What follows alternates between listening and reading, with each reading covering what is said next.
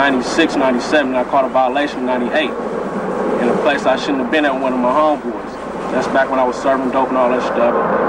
And got caught up in a raid, went back to the penitentiary, got back out, and now I'm just trying to do what I got to do to survive. Jail is like a spinoff of the streets. You know, only thing about it is you don't have your freedom. You know what I'm saying? And you got to do what them motherfuckers tell you to do. You got to eat, sleep, and shit when they tell you to. Yeah, I did like 9.5, you know what I'm saying? Started in Soledad, went to Folsom, Pelican Bay. You know, was up there in the riots. You know, Monster Kody is the type of brother, you know what I'm saying, you look at, you see a gang member come from the streets, going to the pen to make a transition, you know, you want to write books about him, you know, to show how deep this shit and real this shit is, you know. Running across each other in a hole in Soledad, you know, was that like what, 91, 92? You know, I've been hearing a lot about this change he was going through, you know, for us pushing this, you know what I'm saying, pro-Africanism, you know. That's all cool. I look at it like, you know what I'm saying, just because we're criminals, they don't think we know our rights, and you know, and what, you know what I'm saying, the society is trying to do to us, you know what I'm saying, as black people, you know, but, you know, he made the transition and showed everybody that, you know what I'm saying, he's very intelligent and articulate, you know what I'm saying, man, you know what I'm saying. You know, he's telling you like it is, you know, if you don't like to hear it, you know what I'm saying, it's, you know, like you heard it before. Martin Luther King said it, Malcolm X said it, you know, Mahatma Gandhi said it, you know, so he's telling you the same thing they were saying. But they won't look at him like, you know what I'm saying, he's public enemy number one or something, you know, but everybody fears the truth, you know what I'm saying, when it's coming at you, raw, and, you know what I'm saying, and just rawing up in your face. Of course, I was in Pelican Bay. Pelican Bay is a level 5 institution located on the Oregon border, 15 minutes from Oregon. You know, 60% of the people there are from Los Angeles, but they have us way up north. I had an indeterminate shoe term. I was locked in solitary confinement for 5 years. I spent 5 years there. I came out 1 hour a day, sometimes 90 minutes, depending on how I felt. It was there I began to work on Monster, the book, and I didn't really anticipate any response. Actually, I was actually bleeding. Feeling like, you know, this was the exorcism, you know what I'm saying, getting off my chest, some shit I did to the black community and felt awkward about coming into my consciousness. So I wrote it there, you know. Illuminati is the illuminated few. It means control. We have been duped into believing that we have been citizens of this country, not only New Africans, but Americans. There is no country. America is not a country, it's an empire. And inside of it, just like Rome, there are several nations and nationalities, those willing to break free if they could. But the Illuminati has such a hold on us. As a consequence of economics, we become a consumer society, and capitalism has ripped and torn apart nations and created tiers and got us eating at flea markets and swap meets. And y'all think that shit is real. Black people come up to another level than where we at already. I'm already unstable. I just need some yak and a blunt and I can get off. Give me a pistol and I'm gone. For sure. As long as they got banks open and have money, nigga. A real motherfucker. They make a withdrawal in a minute. But ask them, motherfucker. All this shit. When I had this shit last time, fool, Wells Fargo, motherfucker. I'm a real dude. You know, I ain't trying to put on no airs. I made a little money, $850,000. That ain't shit. For sure. May seem like a lot. But when it's tax-free, come out of the bank, that's a lot of money. But when you fuck with some legal shit, that ain't shit. Uncle Sam was like this far up in my pocket, yo. Look, I'm a thug motherfucker. Ain't never had a job. All of a sudden I write this book, boom, book blow up. Pay a motherfucker. Riches, real shit. Y'all niggas ain't knowing. I'm telling you, real shit. Money, cars, fresh ass boots, all that old shit. Jewelry, thug shit. Book blew up. All the motherfuckers came. People Magazine, Esquire, LA Times, New York Times, The Globe. Boston. Oh man, Washington Post. Motherfuckers was on me. The New Yorker. First, what they want to know, did you really write this book? How could an uneducated motherfucker dropping out the 6th grade, go to prison? We have set you up for failure, period. You do not breathe, period. You're gonna go to prison, juvenile hall, camp, youth authority, prison. You're gonna join a prison gang. You're gonna either get stabbed, you're gonna stab people, you're gonna spend the rest of your fucking life in solitary confinement. You are finished, Kody Scott. And I said, nah. Fuck no. Hell no. I ain't finished, yo. Got a spirit of a thug in me. And not just no regular, ordinary thug. I'm not like Sin Q. Motherfuckers rebelling against the system. And that's thug shit. Boom. They wheeled me out, chained me up, dressed me up, sent me in front of these motherfucking cameras, and Whitey was like feeding on a motherfucker. Because it was the first time that a real motherfucker spoke. From the heart. Florence and Normandy, Monster Kody. A-Trade gangsters on the real. Real thug motherfuckers. Motherfuckers want to be like us. All over this motherfucker. And I ain't proud of this shit. We did it. That's fucked up. Now it's time to make amends. What we saying now is this. Period. The book blew up. It was necessary, but it wasn't sufficient. We got to drop more. We got to do more. Because that's only print. And black people, unfortunately, do not read.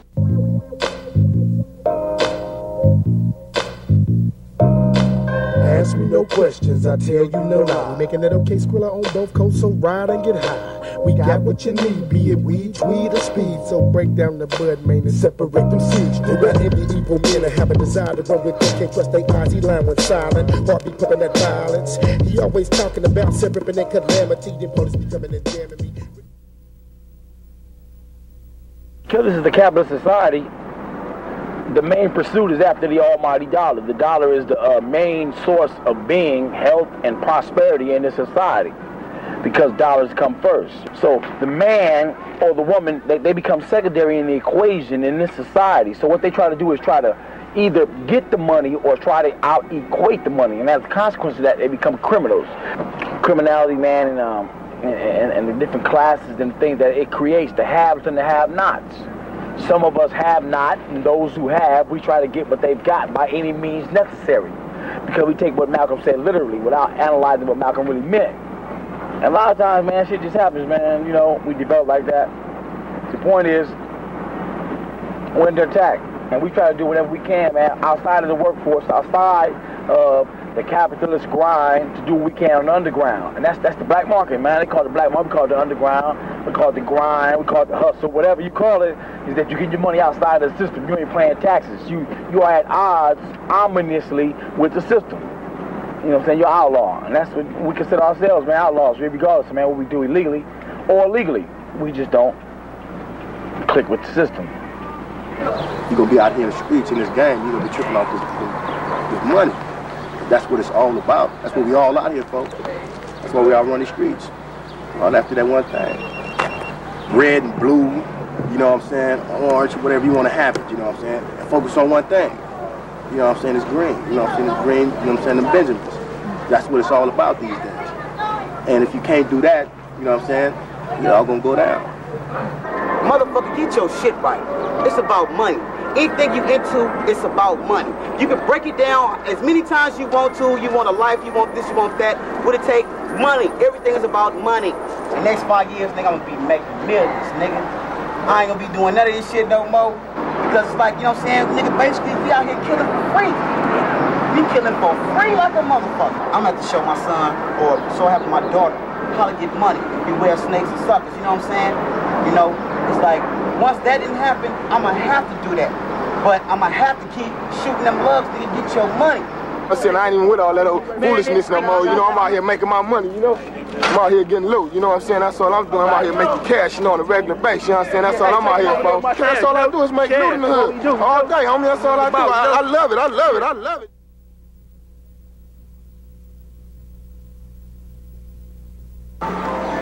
You know, and I'm with a gang of homies, we all kicking it, we all chilling. So I see an enemy that I knew. Caught him at the liquor store, in the parking lot. hopping in this car. So I go get him. I'm mashing, but I ain't got no heat. The homies got some heat, but they far away. So I go, I mash him like, nigga, what's happening, nigga? What that Hoover like, nigga? You know? And nigga, it's raining, okay. So I sock him. He hopping in this car, but I'm hitting him while he in this car. You know, he mashes off. He hops in his car. He rolls his window up and he does a U-turn and then spins out and go into the street. I'm telling you, motherfucker, bring your ass back. Let's finish this, nigga. Let's chunk him like 2 G's. Do it, nigga, in the middle of the street. I wouldn't give a fuck. Oh, but no, he had to go pull his gun out. And when I seen him, he pulled his gun out and he shot 4 times. I got hit twice. You know what I'm saying? For being stupid. But I didn't care. If I was gonna die that night, I was gonna die. For representing my flag, my gang, the niggas that I feel that I got love for, that got love for me. Her brothers came, beat BB up, they was 60s, broke his rib, threw him in the trash can. Homies felt offended, we got to fight Friday. After school, we got to fight. You know how it is. They went on the side of Hobart, Friday, homies, head up. That's what we usually do. Them is our type, 60s is our dogs. We ain't tripping. Head up, handle that beef, squash it, step on. Fatty started fighting with Tyrone. Tyrone's brother was Big Rick, OG 60, rider, moneymaker, hustler, thug motherfucker. Him and Fatty fighting. Boom, bad, boom, both big youngsters. Boo, bad, boo, bad, bad, bad, boo. Squalling. Fool named Daryl Oaks, the hood just recruited. He was originally from 9-0. Went around the corner, got the strap, the homie. Came back, he was on the hood like 2 days. He thought it was something more serious than just the fisticuffs, and that's all it was. And it's 79. Ooh, this is the 70s. It's September, 79. Man, it's still the 70s. It's all about this, fool. Fool come back with the heat, tell Fatty move, dump, boom, boom. Kill Tyrone, shoot him in the head and the chest. Shoot Bogart, boom, from the 60s in the stomach. Rest of them break. We all break too. We're like, damn! Man, what you tripping on? 60s coming to the hood though. Big Rick, the OG, Babyface, Baby Huey, Motor Mouse, 60s, OGs, killers. Coming to the hood. All they wanted to shoot her. Killed their brother. They ain't tripping. Like, man, we want the motherfucker to kill my brother. That's what Big Rick said. And we was like, man, we don't know him. We didn't. He just started claiming the hood in 2 days. We couldn't give him up. We didn't know the motherfucker. Fools them took it as a sign of us saying we ain't giving him up. We threw a big meeting, big sidewinder, big Keystone, all them from the 60s, Big Joe Rat, Mumbles, Mumpy. Threw a big meeting at the park. The meeting became a big gang fight. It fell into name calling, disrespect. People started getting hit, bombed on. It turned a big gang fight. Pigs came, helicopter 40 feet off the ground, ran everybody off. From that point, September 27th, 1979, the Rolling 60s and the A-Trays have been mortal enemies. They've killed over 20 of my homies. And we've killed over, I'm sure, 27, 28, 9 of them. Black men, young men, unfortunately, just been getting cut down in this war since September 27th, 29th, 79, man. It's hectic. I've been shot 7 times. I've been shot 6 times by Rolling 60s. 6 times at once. One time I was robbing a man, was shot. The war is taking a toll. Every criminal act I've committed has been in commission in trying to destroy in some aspect the Rolling 60s. Crip organization, and my whole life has been spent primarily on that mission. Today, even now, I consider myself a Rolling 60 killer. Fuck, how much money I got, or whatever. Dude shot me 6 times, killed 20 of my homies. Motherfuckers I knew. You know what I'm saying? I grew up with. Played Pop Warner with. My mothers knew their mothers. Broken houses with these motherfuckers. Rolled bicycles. Swins. Nigga, I know red lines, no mongoose, nigga. Swins. Huffies. Nigga, I roll Huffies with these motherfuckers. Street King skates. Now, no motherfucking big rubber wheels, nigga. Street Kings. nigga. I'm 34. I was born in 63, not 73. I've been around, man, with the school, man. Graduated in 75. Went to the 7th grade. And that was it.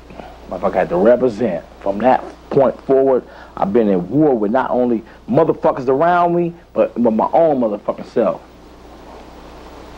Because I'm really a nice guy. And I don't like killing motherfuckers. But people around me tend to fall on sharp shit. They tend to get holes in their chest.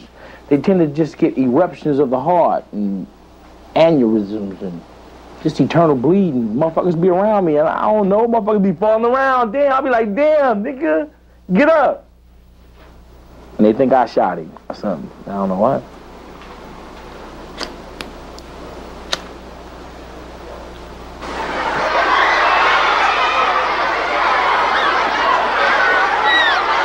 I got a daughter, she's 17, she's pregnant. I'll be a grandfather this year. My daughter, I started seeing gang writing in the room, on her peachy folder, ETG this. I hit her up, you know, what's this? Well, Daddy, you got it on your neck. It can't be too bad. And I was so embarrassed at that point, you know, because my daughter was there, she was like 12, 11 or 12, and I didn't know what to tell her. But see, I got it on my neck, you know, I wasn't smart. You know what I'm saying? Unlike you, I didn't have someone to tell me that it wasn't cool, because I didn't have nothing else to believe in. You know what I'm saying? So what I tried to do with her, my daughter, and did a pretty good job, was restore in her some culture, some sense of herself as an African woman, and primarily a new African woman. You know, someone who could rely on a culture, in a sense of culture that is out of control. Television, violence, drugs, you know what I'm saying? The whole scheme of things that, you know, children tend to take in, and if all that is antagonistic to their original culture, they're going to grow up whack. They're going to grow up into a situation where they're going to be violent. They're going to be despondent. They're not going to go with what is considered normal in this culture. And sometimes it's not normal for us as black people. And we got to understand that. A lot of times, we are being misled by a dominant culture that has not our best interest at heart.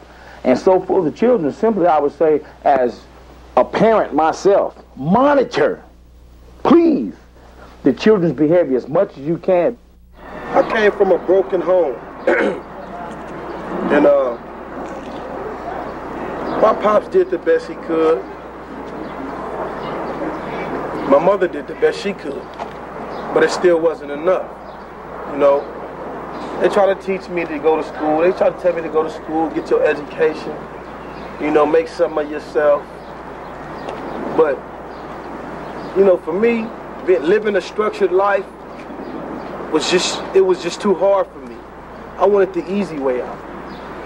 I wanted to go do some dirt. I wanted to go hang out and get fucked up and faded. Go fuck a hood rat bitch. You know what I'm saying? Get high. Go mash on my enemy. You know what I'm saying? And feel good when I go back to the hood and niggas give me love for what I just did. Not knowing that I ain't doing nothing but hurting my own people.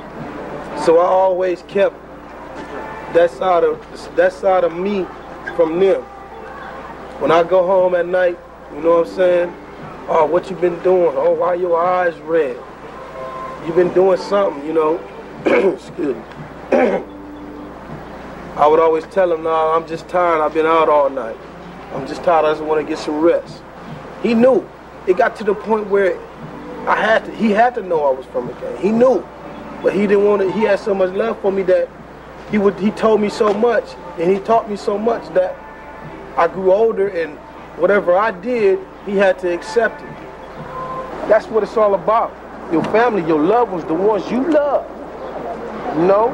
Them the only ones that matter right now. Because right now, that's all I got is my family. My family is who? You know, I can't get out of this shit. I'm stuck. I'm gonna be like this forever. We got families at home that love us, but we choose to do this shit here. You know what I'm saying? Now, luckily, somebody was on our ass enough to actually be there. Because when the shit really did hit the fan, mama was the only one there, or daddy was the only one there. Now, one of these motherfuckers was really, really there. You feel me? Only your niggas that you really, really love and roll with you. Ain't no fear like my mama whooping my ass. If my daddy would have been there to whip my ass, you know what I'm saying, I probably wouldn't be here on this crazy shit now. Kids look up to us. There's a lot of kids running around here think we the world. You know what I'm saying? And what we don't show them is this. You know what I'm saying? We show them love. You know what I'm saying? It ain't about just putting it down with the flame, the red all the time with the kids. The kids don't need to really know about this, man. You know what I'm saying? We all got children. We do things with our children. We take our children anywhere they need to be. You know what I'm saying? We taking care of our kids just like the average man. And this ain't all that same, man. You know, it's another side to us. We got morals. We got integrity. We're trying to do things too. You know, we want to make it in life, but it's hard because of this. You know what I'm saying? We was brought up in this. A lot of the niggas you see right now is the niggas that was raised from here. We came up as child from this. You know what I'm saying? We was brought into it like it was hereditary. You know, all my family was gang members, so, you know, just, you know what I'm saying, like, you know, natural